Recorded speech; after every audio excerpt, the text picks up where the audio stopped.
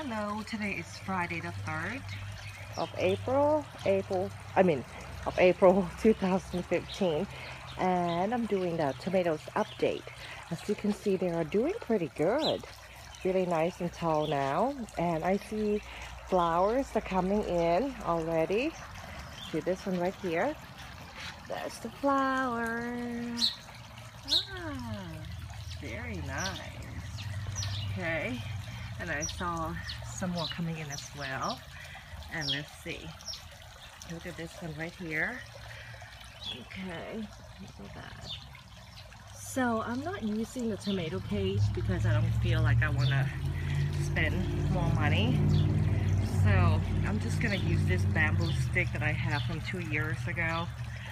And then I'll see how it's gonna turn out, because this bamboo stick, I think they will be sufficient enough.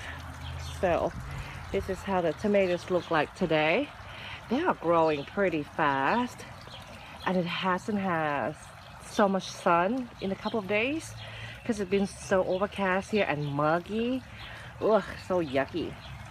Okay, but I still have this problem on the top of the soil.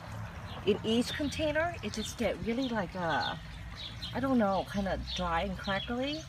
And then I got this stupid black flies all over. You probably can't see it, but I don't know, is that because of the moisture?